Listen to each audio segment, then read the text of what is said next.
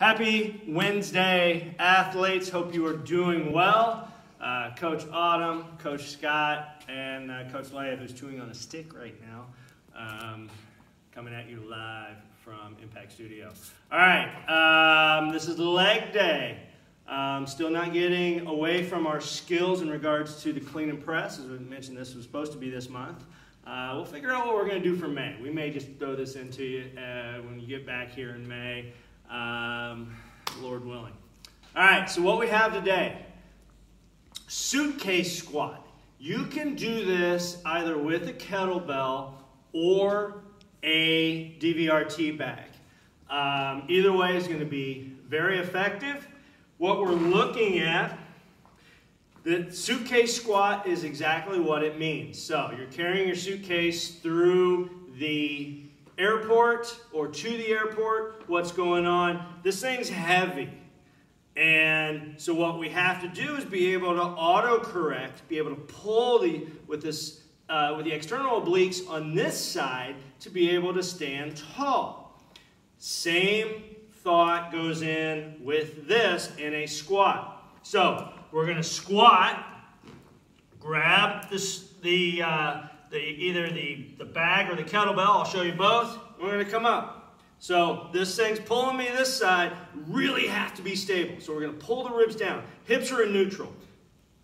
We're going to do the best that we can that we're not doing this as we get into the squat. So we're going to do one side first, and then the other side on the subsequent round. I'll show you on the other side. Take the kettlebell, something heavy. You guys should be armed enough with accessories that you should be able to do this. There again, with the kettlebell, it's the same thing. Rip the ground apart. Don't let the knees cave in. So really rip the ground apart as you're coming down and up. So that's the suitcase squat. Next, dead bug window washers. So we're going to take our same DVRT sandbag. You can take a backpack. I'll show you this one for a movement coming up. Now, all I have is the 50 and 80 pound bags, but this can work just as well. The goal, as we get into dead bug, we're on the fist right here. So this is our dead bug position. We're not in lower back extension. We've raised the hips. Now, we're going to keep the hips together, or the knees together. We're just going to go back and forth. We're going to go as far as we're able. Reset each time to make sure that back is flat and the hips are in neutral. You're going to feel a really good stretch on the opposite side. Where we don't want to go is here, and then just losing everything. You can see my shoulders just drop to the floor. Want to be super strong through the shoulders and super steady. So those are DVRT, window washers. Now, most of you should have have a 10-pound bag, the green one, the smaller camo. You can probably, if you have either the red one or we do have a pink one in-house now, 10 to 15 pounds is all we're going to look for. So if you don't have that, grab a backpack. And what we're going to do, staggered stance squat. So what does that look like without the weight?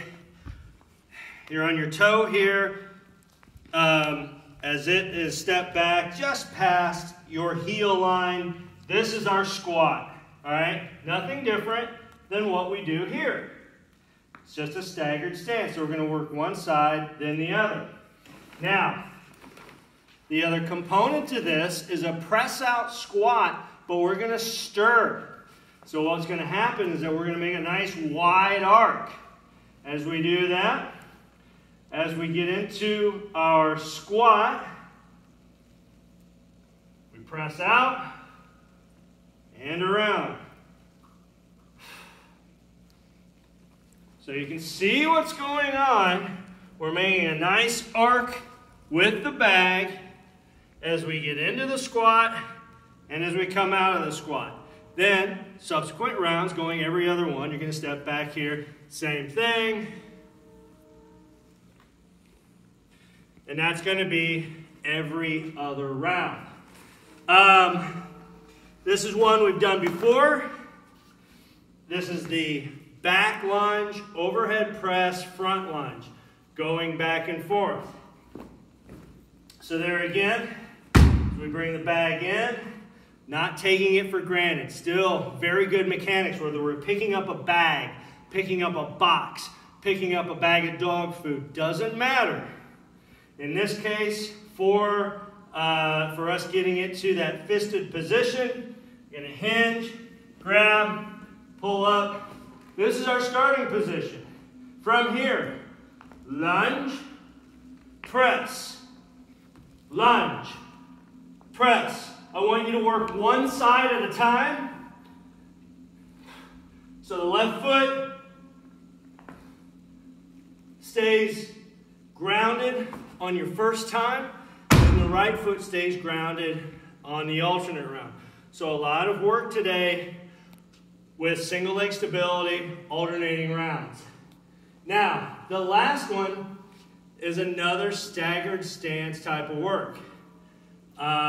Really seems to be, as I programmed this one today, I had that in mind as far as working in different planes more than just having feet together. So, staggered stance with a high hinge deadlift.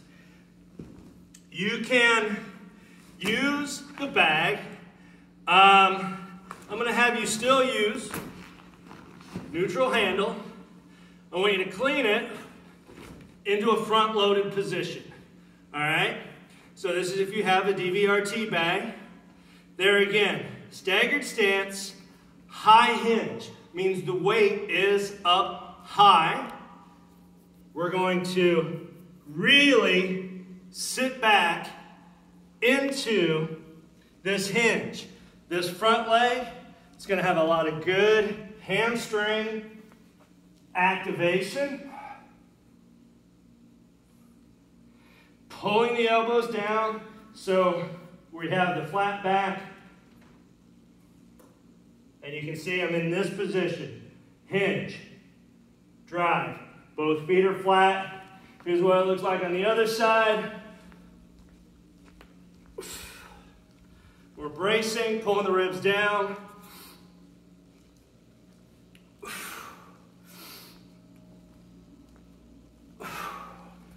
Now, kettlebell, same thing, grabbing it by the horns. Remember, handle, horns, bell. Same thing, put the bell right into the chest, handle is facing forward. Same thing, the handle will end up pointing almost down as you drive back into that hinge. Really going to feel it through the hammies today. Now, finisher. I'm not going to say this is easy, but this is going to test you today, and this is going to be a good one. Zero weight. This is a high knee hold, but I want to challenge you today with your eyes closed. So, 20 on, 10 off. Our work for 20 seconds, high knee, and I want you, there again, the hips are underneath us, ribs are low. I want you to be able to close your eyes, work through that toe, nice activated arch.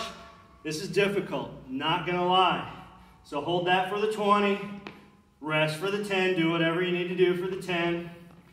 Get into that high knee, close your eyes. This is not easy. Trust me, I'm working extremely difficult. If you want to even add more difficulty, put your hands to your side versus having your counterbalance here. 20 on, 10 off. It's a total different change in what we do on finishers. Really like to, get the heart racing here for the finisher. But this is going to be an extremely good one to get single leg stability, working through the toe, working through that heel, getting that squeeze into the ground to be super strong. This will help us in our gait patterns when we walk, when we lunge, when we squat. You guys know how focused in I am on making sure we work through the toes. So with that, have a happy Wednesday. Hope you guys have a great time. Somebody's working hard on that stick. But we'll have Friday's workout posted. Hopefully we have all this stuff ready for you when you wake up in the morning. Have a great day. For Coach Autumn, Coach Leah, and myself, Know Your Impact, and we'll see you soon. Bye.